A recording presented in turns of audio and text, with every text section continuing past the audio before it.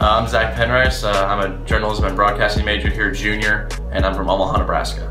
This summer I had an internship with a summer collegiate baseball team called the Forest City Owls, just about an hour west of Charlotte, and did a lot of broadcasting for them, 55 baseball games, almost 500 innings, and it was some really good experience to get me prepared for the rest of my collegiate years.